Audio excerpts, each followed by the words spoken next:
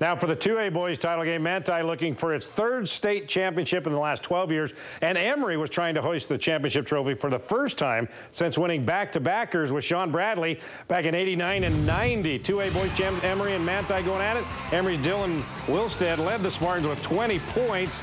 They built a 9-point lead with under 3 minutes to go. They're going to win, right? But the Templars went on a 20-4 run to end this game, led by Stuart Lott and Derek Wright.